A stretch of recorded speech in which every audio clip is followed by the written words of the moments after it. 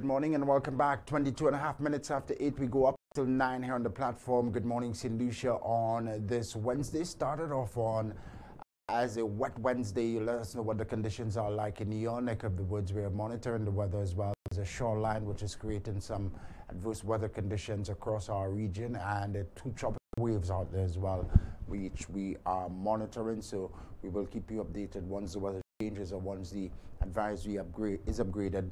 We will alert you. My next special guest is already online, so I'll move right along and introduce him. Toastmaster and artist Alwyn St. Omer has been described as a storyteller with a very deep passion and lifelong desire to document St. Lucia's cultural heritage through his drawings and paintings. For him, rediscovery and preservation of all the treasures forming the formidable expanse loosely termed the St. Lucian environment, history, culture, and folklore would be his lifelong achievement. He is the VPE and the co-sponsor, that is, of the new and the Platinum Artistic Toastmasters Club, a new specialty club for creatives. A double triple crown awardee. He has been awarded the St. Lucia Medal of Honor Gold for eminent service rendered in the field of culture. Alwyn St. Omer is online on the Flow landline. We would have hoped to have him on the Flow video line this morning, but Alwyn, thanks for making the transition and thanks for joining us. Let's learn a bit more about St. Lucian folklore and culture, about Soucouyah and much more with Alwyn St. Omer now.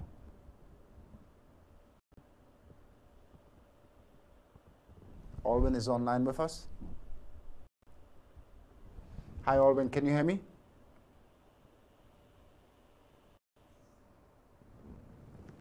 Is Alwyn online? We seem to have lost connection with Alwyn, and we will try to re-establish that connection momentarily as the time moves now 24 and a half minutes after 8 o'clock in St. Lucia and across the Eastern Caribbean. The platform concludes on top of the hour of 9. There's been so much on the schedule that we had planned out. So my producers are saying we will now display a few images from Alwyn's latest production, Soucouyah, as we try to establish and re-establish contact with him.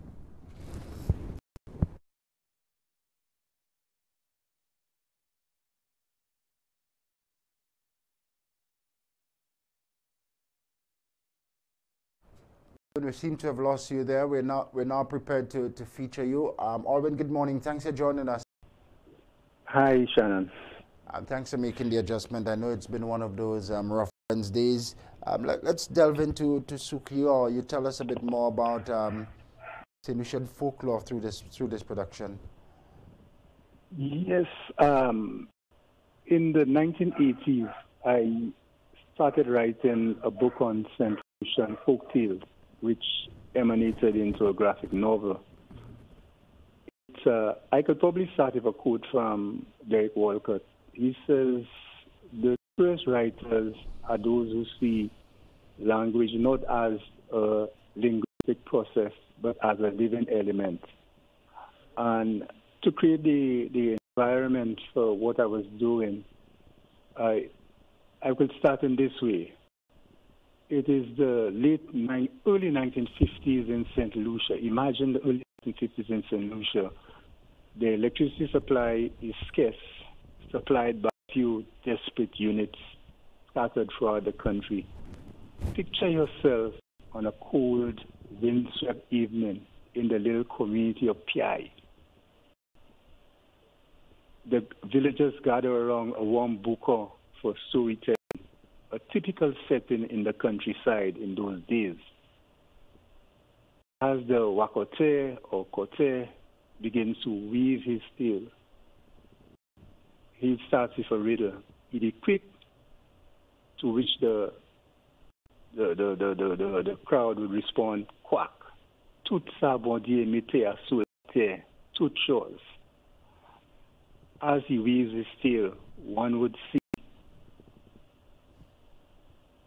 imagine the unseen in the flickering shadows caused by the iridescent flame.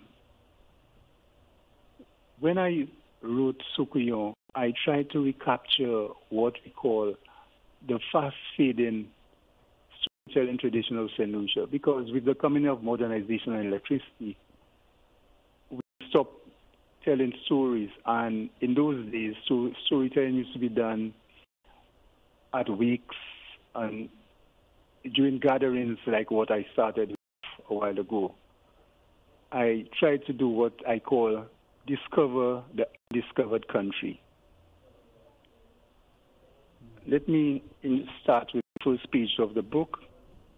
Long, long ago, when all God's creatures were friends and people used to talk to Kwapo, Quichet, and Manikou, the land was like a virgin, pure and of a fairy tale-like quality. Yet it was a strange time, a strange and troubled time. It is against this background that my tale is woven. The tale is about a little boy. Some say he was called Saul. Others say he had no name. In the end, you will decide. Come closer, readers. Ta eta, ta kiteta. The story begins. Quick, quack. It was the end of the rainy season, and the child and his father were preparing to go into the forest to look after the coal pits. Saul lived with his mother, Ma Chalon, and André, his father, in a little hut near the edge of a great forest. So, yeah, Mama, be careful in the woods today, eh? You know how you always in accident. And remind your father to bring me some coals. Bye-bye, Dudu. As André and his son walked towards their destination, the forest appeared mysteriously quiet. Papa, don't you think it's strange? The birds have not welcomed us with their singing today. Don't worry, child. Look at the sky. It is about to rain. Come, there's a shed near our old coats. We will find shelter there if we hurry. Look, Saul. Ahead in the clearing, there is the shed. They could see the old shed now. Audrey had built it many summers ago. Its wood was decayed and rotting away like all the fallen leaves and branches on the forest floor. Finally, Audrey and his son arrived at the shed. Saul was delighted. All that walking had made him tired. Yet something still didn't seem right. Papa, the forest feels strange today, as if it is watching us. Everything is so still. Yawn. As the child lay in the leaves, he fell asleep. Yawn, so tired, is watching us. Saul sat down in the shed himself, that child and his imagination. That's it.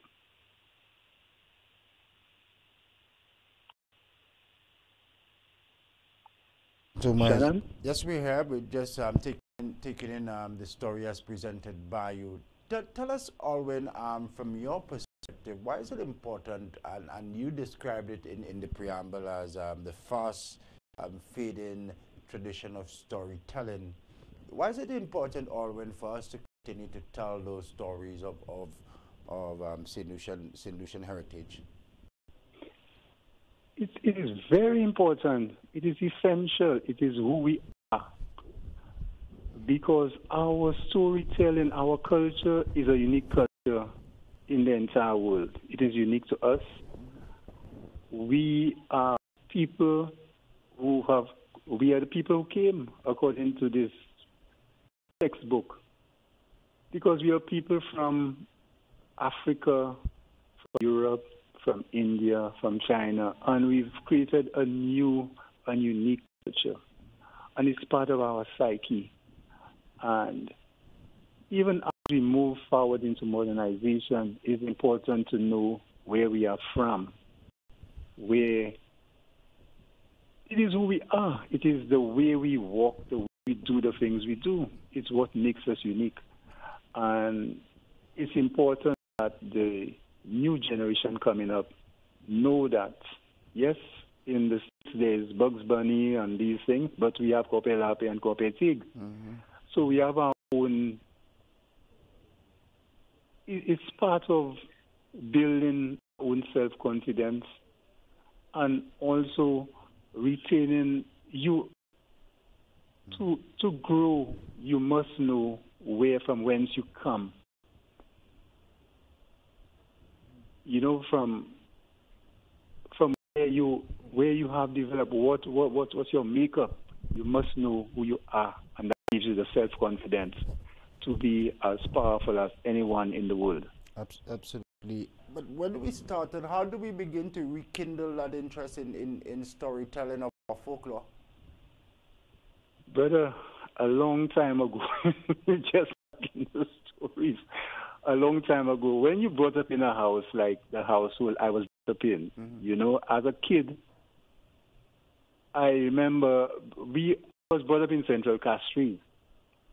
So, and my dad, Sir Dunstan, had some really illustrious friends himself, Derek Walcott, Harry Sands, Hunter Francois, you know, Roderick Walcott, Sparser Ellen. And there was the Arts Guild in the town hall. So as a child, not only listening to them debate, but going over to that town hall, it was not far from the city, central to Castries. I'd go in there. Sometimes Dad would not let us come in, but on the nights he didn't, we'd climb up the slats on the side of the town hall and watch the plays and see Arthur Jacobs and all these guys, Dream and Monkey Mountain, Tijan and his brothers. So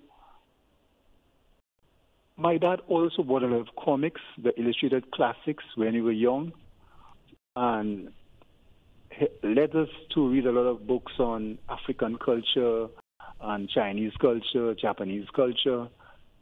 So that was kind of environment that I came. So I realized that the importance of, but personally, as a child, I also wanted to put these images I was seeing in the plays and the stories I was hearing, I wanted to put them in pictures. So yes, as an artist, I was, tormented by the colors and wanted to put the colors I was seeing my dad and whatnot doing. Obviously, he never taught to paint because he didn't think that an artist could survive in this part of the world. But we started doing our own thing anyway. And it's the environment that you bring up your child and the next child, the next generation. That is why it's so important that we share this information for the young St. Lucian children growing up to know the rich culture and history. I'm so happy you went there, Alwyn, because that was one question that I would have asked you. The role that Sir Dunstan had in painting who you are and the appreciation that you have for folklore, but you've already gone there. I am very much interested in how we pass it on, because and we appreciate those home circles no longer exist if they do in one or two areas, but very few youngsters growing up now will have the experience that you did. So how do we sustain it for the next generation? You're doing your fair share of work, but how do we pass it on and make it appealing, make it fancy for youngsters and the future generation to be interested in storytelling of our folklore? Well, that is why I use, as my dad and generations or people of his generation shared information. For example, as a child, I took a little while to read. So, because we were surrounded by all these books on Shakespeare and whatnot, for example. So my dad used psychology on me and started buying the illustrated classics. So I would read Macbeth and these plays in pictures. I would be I would look at them as a child and see all these interesting pictures of Ivanhoe and all these great stories, and Romeo and Juliet and whatnot, the illustrated classics, they were called. And it forced me to read because I wanted to see what these bubbles were saying. And that's how I started reading. And I think that the Soucouyah is part of that same development because comics are a popular form. And it's a way to reach the younger generation because, yes, there's all the text and whatnot, but the pictures to make it inviting and attractive to that younger, more inquiring generation. Yeah, absolutely. But when you look at it, you see the culture, the folklore still in good and solid hands, you think? Or more work needs to be done? There's a lot more work to be done. I think successive governments have not done enough. It's not political at all. That's why I said successive governments. We have mostly ignored our culture. And a lot of the ills of our society is as a result of ignoring our arts and our culture. And I think more should be done in schools because this is what we need to show this generation coming up.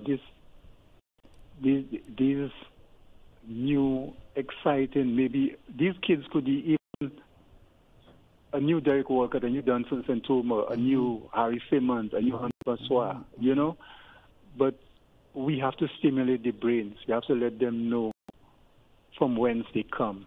What they've inherited, this rich treasure. FN. Whoa. I mean, for example, my wife's dad, they call him Mr. Whoa, was a musician playing Sevenals and the La Rose and stuff like that in the country. And Lord Tennant, the Queen's cousin, told my wife and I that they'd never been. He was a saxophonist of his generation. Now we have all this here, and we don't. All we see is the bad news, and all we focus on is the bad. But there's so much richness, there's so much beauty in this beautiful country of ours. Yeah. My old man used to tell us, in fact, he used to take us into the countryside as children, bring us out. And in fact, that is the same, is exactly what happened with himself and Derek, because both of them were studying the European arts, European literature. And what happened was Harry Simmons was the one instrumental in taking them out into the countryside to appreciate the noble breadfruit and the people, the food, the beauty of St. Lucia. And you can see it reflected in my dad's paintings and Derek's writings. So we have to do the same. We have to do our part. Yeah. Alwyn, go ahead. Father Anthony has done a lot with the FRC as well, trying to retain our culture. Absolutely.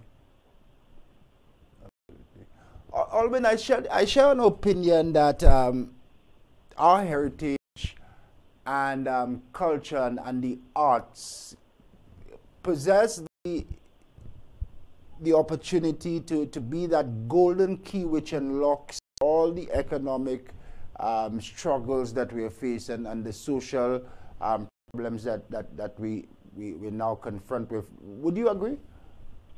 Absolutely. You're talking to somebody who's been trying to preach that and share that, because the creative economy can be the solution to our problem. We have the level of creativity in our young people is incredible, and it's unharnessed.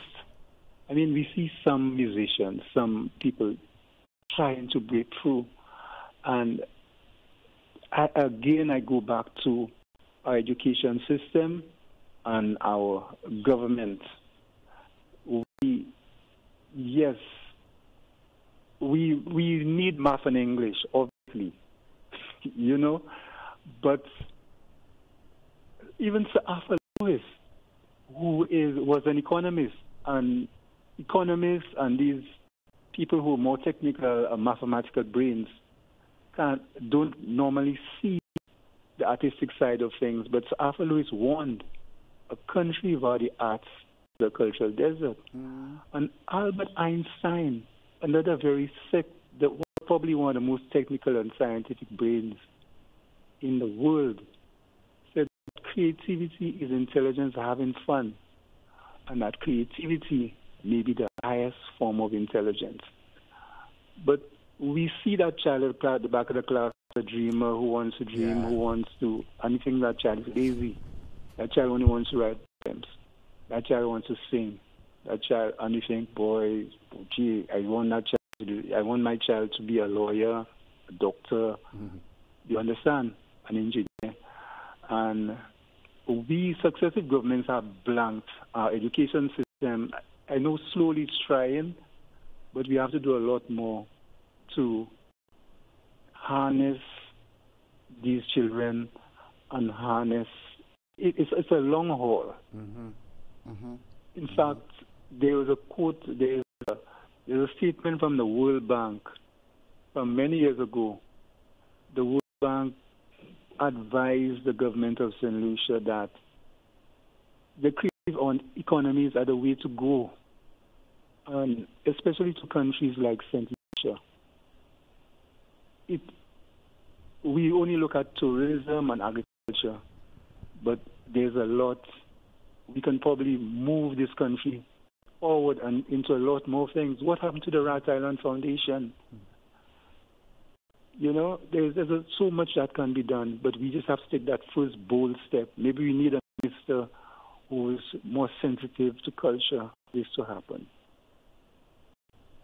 Yeah, but it wouldn't happen overnight. You agreed. There is a huge cultural makeover which needs to happen, because we've been cultured in this way where we think the arts are less important than the other academic subjects, and where we think our children are only successful when they become lawyers and doctors.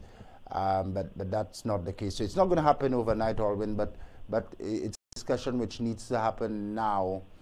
A few more before we let you go. There is, and it shouldn't start there, but we have to encourage that generation that's already there. There is need for urgent need, always, for a home for the arts where people can go and perform, just like your dad did at the town hall many decades ago, and others did.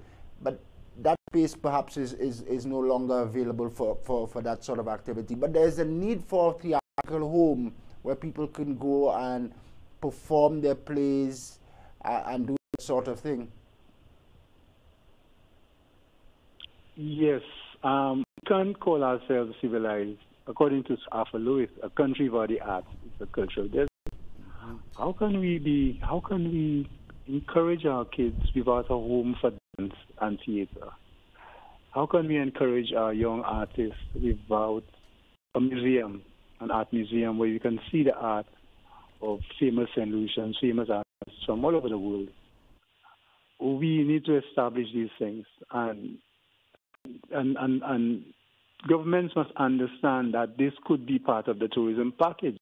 For example, I designed the National Independence Monument of St. Lucia, a 30-foot structure to go on the waterfront. It was supposed to have been part of the change in the modernization of the city of Cadiz. But government after government can't see it. The idea was it's supposed to be an attraction to the city of Cadiz, like the Statue of Liberty. And sometimes you can't blame the ministers and the prime ministers, because they have to build a footpath. They have to do what they have to do to be re-elected in 5 years' time. And it's by building a footpath or by building a fence, doing the small things, that they only look at the small things that will have them reelected and can't see the wider vision. Yeah, because I was about to come in and say, Alwyn, in so doing, they're missing out on a significant portion of the populace who would appreciate an investment in that independence monument and who would appreciate what that sort of movement would do for us as a small and growing nation. So whereas they continue to build the footpaths, they're missing out, and the numbers are showing, they're missing out on a large segment of the population. Your final words, Alwyn, before we let you go this morning. It's been an interesting discourse.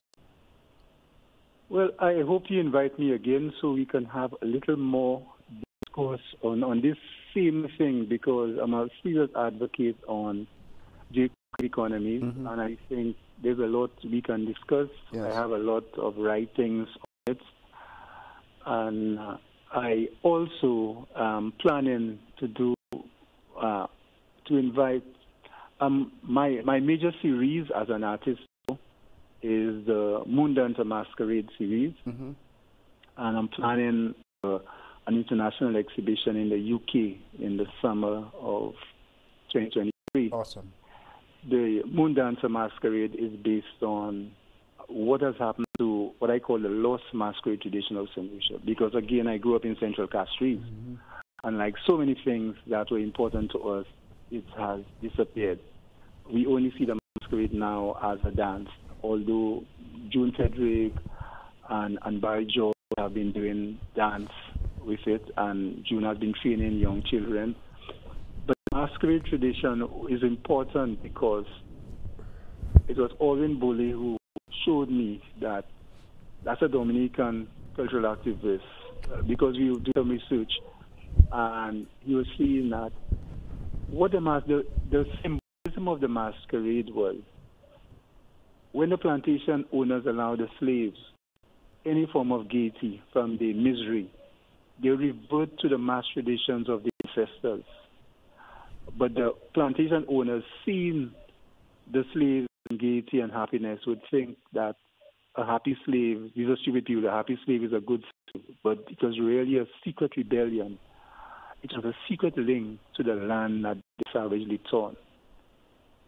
So it was a way of soothing an aching heart by doing a tradition, although it was no longer a death tradition, a fertility tradition, a birth tradition, but it was a way, a secret link to the motherland that they were savagely born. Yeah, we'll definitely invite you again, Alwyn, to discuss these aspects of our cultural heritage, and I'm hopeful that at Juniquel this weekend we can see the tours, and we can see other elements being displayed, so the youngsters can get that appreciation. Soucouyah, where is it available quickly, Alwyn, before we allow you to go?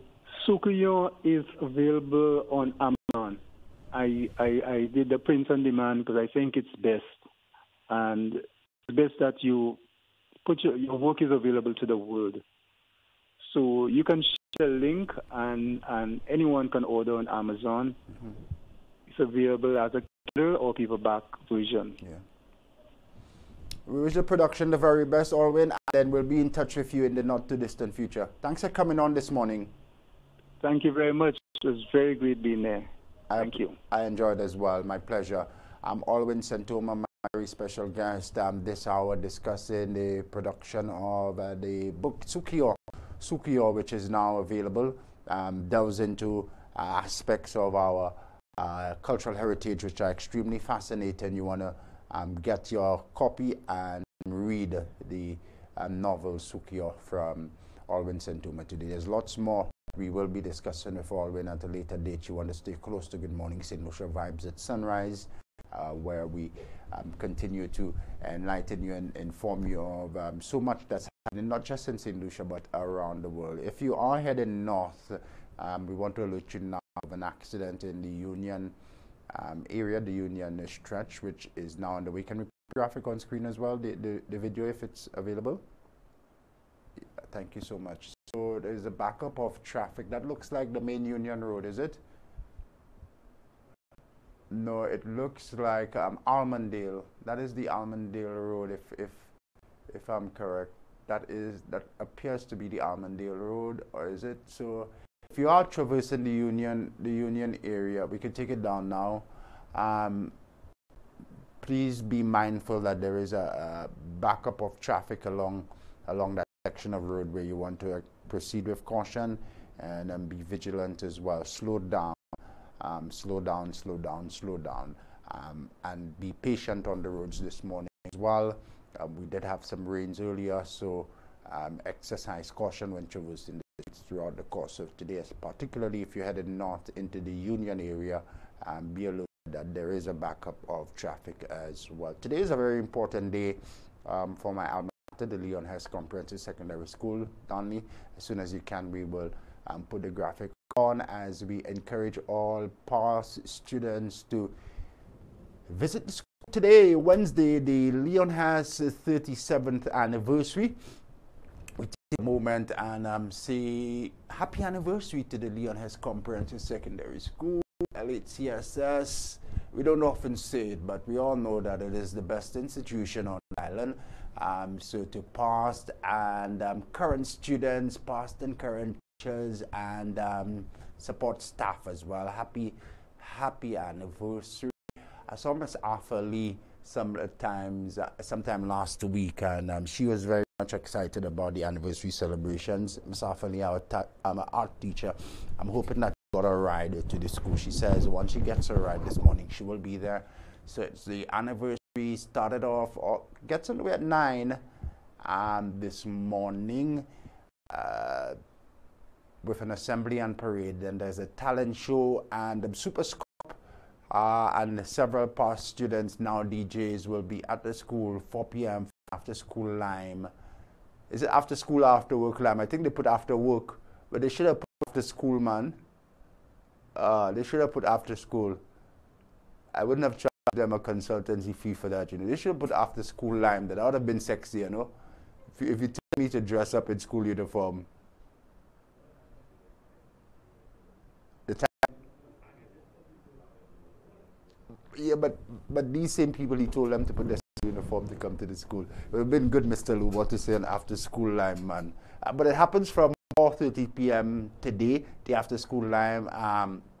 But the anniversary celebration start off from 9 this morning. So make some time throughout the day and visit the alma mater. Is that Lubo calling? Is that Mr. Lubo calling on the WhatsApp platform? DeAndre will take a look at it.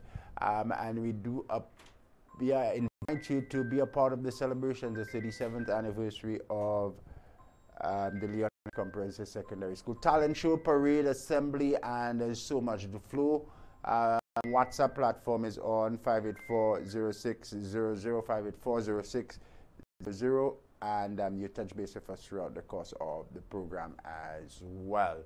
So past, present, prospective students, if you want to be there and be a part of the activity today, happy anniversary, LHCSS. Definitely going to be alive today, Wednesday. Don, we could take it down.